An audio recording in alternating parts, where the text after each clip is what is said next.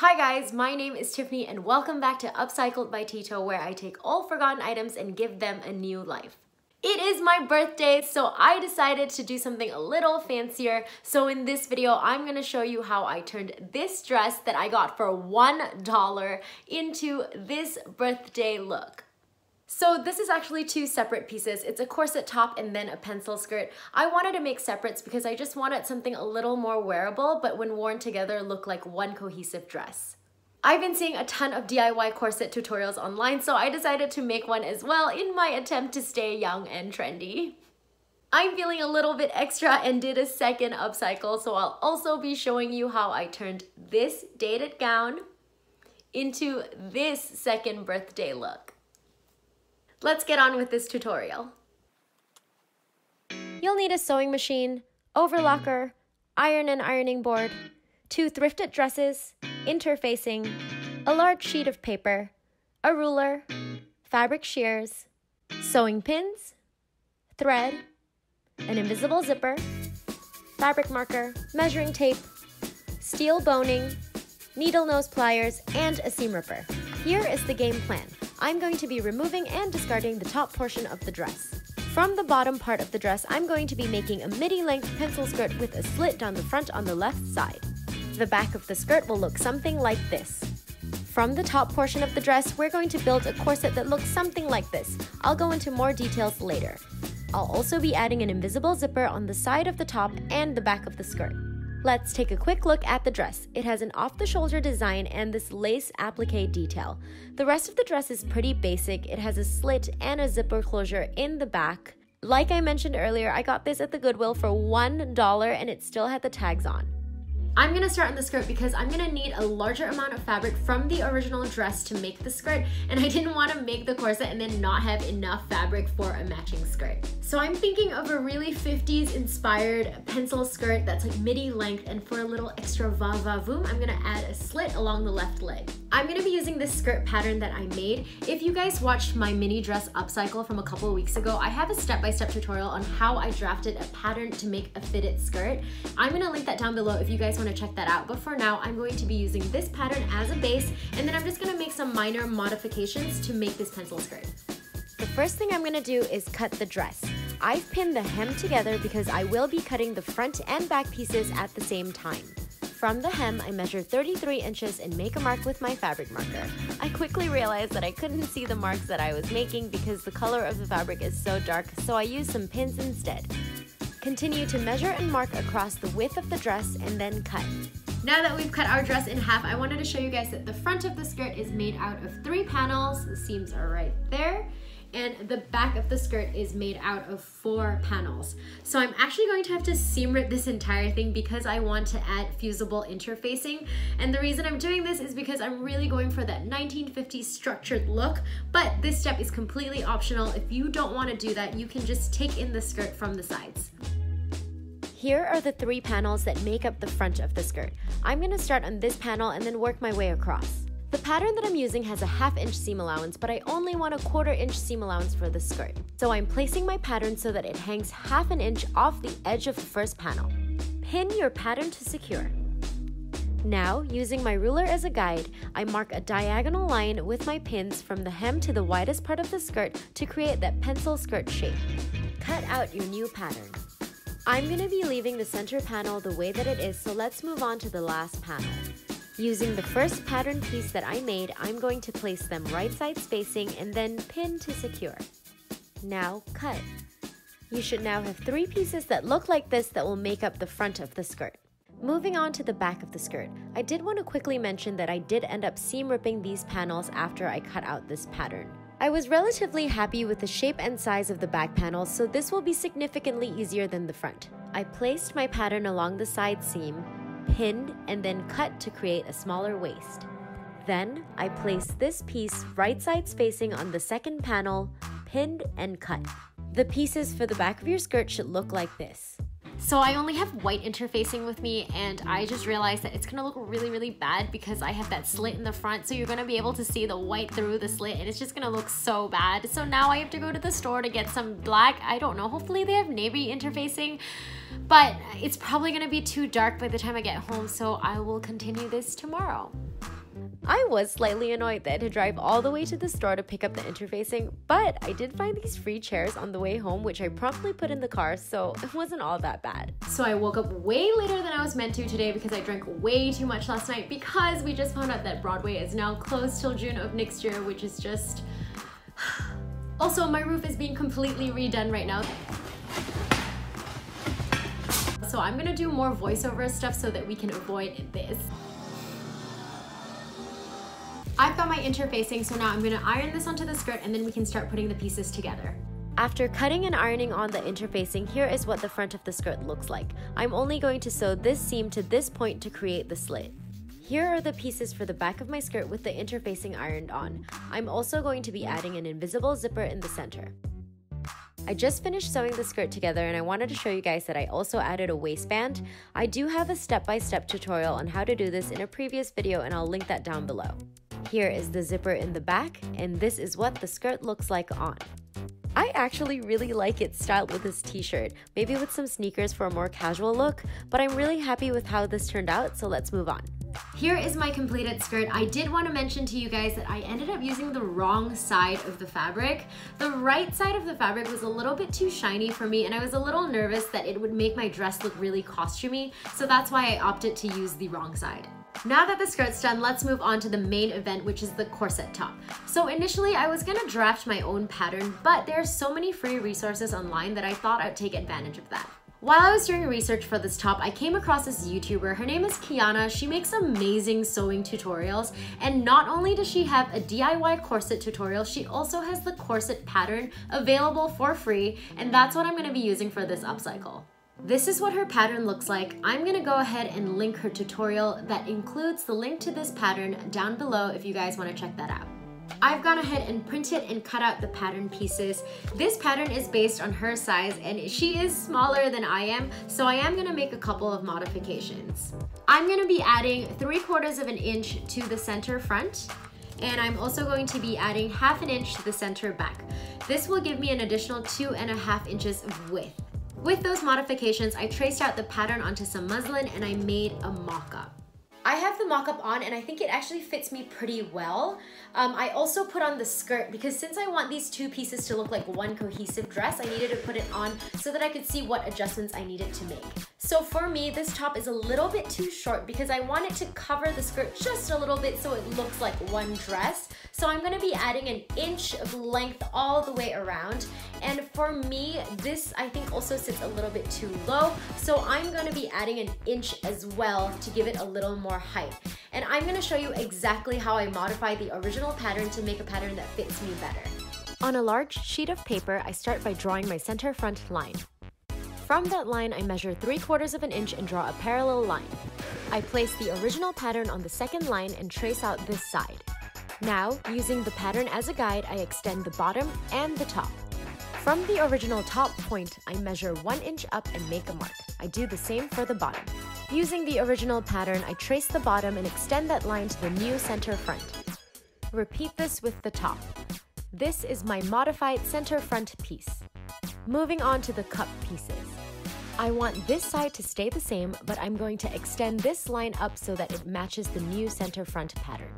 Start by tracing out this pattern piece. Now, place the second cup piece, making sure that it meets this point of the first cup piece. Trace out the pattern. Again, using the pattern as a guide, extend this line up. Measure and mark at 1 inch. Now I'm freehanding a slight curved line between these 2 points. Extend this line up to separate the 2 pieces. Here are the modified cup pieces. Moving on to the side front piece, trace all the sides except for the bottom. Again, using the original pattern, use it as a guide to extend this line down. I use my ruler to extend the side seam and then measure and mark at 1 inch on both sides. Trace out the bottom and you have your modified pattern. Repeat the steps for the side front piece on the 2 back pieces. I also added 1/2 inch to the center back. Cut out the new pattern and you should have something that looks like this. Here are all my mock-up pieces ready to be sewn. I have mock-up 2.0 on, and I also put on the skirt again just to make sure that everything sits nicely in the way that I want it. It now covers the waistband, so hopefully it'll give the illusion that it is just one dress. I know this is a really tedious step making mock-ups, but now I have a pattern that I know fits me perfectly and I can use this again in other projects. Now, using the modified pattern that I made, I'm going to go ahead and cut out the pieces I need for the top. I start off by removing this top section. Then I seam ripped all the pieces and gave everything a good press. Once I seam ripped everything, I realized that I had to make another modification to my pattern. The piece of fabric that I had was too small for me to cut out the pieces I needed for my center front. I modify my pattern by keeping the same measurements but making it 3 smaller pieces. So I'll cut these 2 pieces out of this fabric, and then I'll cut this panel from a different section. I cut out my pattern pieces on the Fusible interfacing. Then I mapped out my interfacing onto my fabric, and once I had all the pattern pieces figured out, I ironed it on. Here are all the pieces cut out for the shell and the lining ready to be sewn. Since I'm inserting an invisible zipper on the side, instead of a lace-up closure, I left one of the side seams open. Now pin these 2 pieces right sides facing and sew all the way along the top. I just finished sewing the lining to the shell, and this is what it looks like. I also went ahead and inserted the invisible zipper along the side. Now, because I added interfacing to my garment, it actually is already pretty structured, so I'm only going to be adding boning to the front of the garment. The boning that I'm going to be using is this flexible steel boning. It comes with these caps on the top, and this is just to prevent the steel from ripping through your garment. I got my boning from Etsy, and I just used some needle nose pliers to cut them, even though it was way more difficult than I thought it was gonna be. Using the seams from each panel as a guide, I basically just sewed 2 straight stitches along each seam to create the channel that are going to be the new homes for our boning. Now I'm just going to insert the boning into the top. To finish off the bottom of our top, we are going to make my janky version of bias tape. The reason I say that is because I only have this tiny little piece of fabric left, so I can't cut strips on the bias. So what I'm gonna do is I'm just gonna cut 2 1-inch strips, sew them together to form one large strip, and then make a faux bias tape. I've sewn those 2 strips together, and then with my iron, I folded it lengthwise and pressed, and then I brought the 2 edges to that center line and then pressed again. And now I have something that looks like this. Now I'm going to sandwich the bottom of the top and then just sew along to secure. Here's what the finished top looks like now. I'm so happy with how it fits. Here I have the zip on the side, and that's what the back looks like. Now let's see what it looks like with the skirt.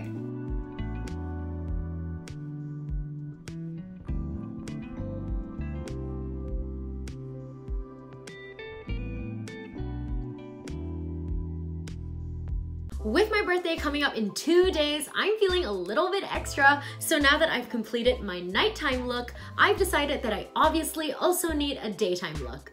So in keeping with our young and trendy theme, I'm going to be upcycling this sparkly floor length number into something a little less dated.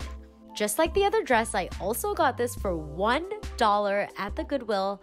I actually really love the bottom half of this dress, but the top is just super dated and it's just not really flattering on me. I cannot believe I got this for $1. And yes, I'm sure you're all thinking, Tiffany, this is not a daytime dress. But hey, I feel like 2020 has basically no rules, and I really want to wear this sparkly dress for my birthday breakfast at home. The game plan for this dress is going to be pretty simple. As you can see here, it is a little bit too short for me when I have heels on. So I'm going to be bringing it down so that the hem grazes the floor, and then I'm going to drape the top so that it forms a cowl neckline. I just wanted to quickly clarify what I meant in case that didn't make any sense. So this is the original top, and when I pull the shoulders closer together, it does create that drape. And this is a little rogue, janky version of a cowl neck. Just like the bias tape, normally the fabric does have to be cut on the bias to create a drape, but this is what we have, so we're gonna work with it and we're gonna make the best of our situation. I also wanted to quickly mention that this is a pretty stretchy fabric, so by changing our neckline to a lower one, I think I can get rid of the zipper entirely. So I'm just gonna start off by seam ripping the lining from the top part of the dress and then removing the zipper. I then also seam ripped the dress at the shoulder seams. Using my ruler as a guide, I used pins to mark a line between the far side of the shoulder seam to the center V. Repeat on the other side. Now cut along the line you just made. So I have the dress on right now, and it actually turned out better than I thought it was going to be. It has a pretty nice drape, so I'm just gonna go ahead and pin this to my sports bra so that we can start working on the rest of the dress. Now I'm just going to pin this dress onto my sports bra along the side so that I can mark out a new side seam. So this right here is the original side seam, and I've just shifted it over so that this dress is going to hug my body a little better. I'm also marking with a pin where I want the lowest point to be in the back. Now I'm going to pull the back tight so that it meets this new side seam and put a pin right there. Now that I have this side pinned, I'm just making sure that I have enough fabric to do the same on the other side. Now, what we're gonna do is we're gonna cut this side out, and then we're gonna match it to the other side. Here's what the dress looked like when I took it off. I just readjusted the pins to form a cleaner line. Then I realized I should have done this with the dress inside out, but I remedied that by making a handy little template with some printer paper. I cut out the template and made sure that it matched. Then I flipped the dress inside out. Using the template, I used pins to mark the new side seam. Repeat on the other side and sew your new side seams. Moving on to the back, here is the pin we used to identify the lowest point in the back. I'm going to create a curve from the side seam. I'm just going to go ahead and use some pins to mark and then cut. Fold this over and pin to secure. Finish cutting out the rest of the back. Cut your lining so it matches the new shape of the dress. Now I line up the shell and the lining, making sure that they are right sides facing, and pin all the way along the top. I've gone ahead and pinned the lining fabric to the shell fabric, and now I'm going to sew all along the top except for these channels right here, because this is where we're going to insert the straps later. Okay, so I was kind of low-key stressing about what I was gonna do for the straps because this is literally all I have left and it's not long enough to make straps. But I found this cheeky little guy in my stash of trim and I think it's gonna work perfectly for the straps. So I'm just going to insert them into the channels of the top that we left open, sew them down, and then we're almost done. To determine the length of my straps, I put on the dress and then use a pin to mark the length that I need. Then, I seam rip a tiny hole between the shell and the lining in the center back. Using a safety pin, I feed the straps through the hole and then sew down to secure. Okay, last step, but it's a really important one. What we're gonna do is we're going to be sewing the lining to the seam allowance. This just ensures that when you have your garment on, the lining won't turn forward. This is the seam that joins the lining fabric and the shell fabric. So what I'm gonna do is I'm going to sew on the lining super close to the seam, making sure that I catch the seam allowance on the back. So I'm gonna go all the way around the top, sewing as close as I can to this seam on the lining fabric. Just in case that didn't make any sense, as you can see here, my needle is on the right side of the seam and I'm just sewing on the lining as close as I can to the seam, making sure that I'm catching the seam allowance underneath. Once you finish this step, you're all done.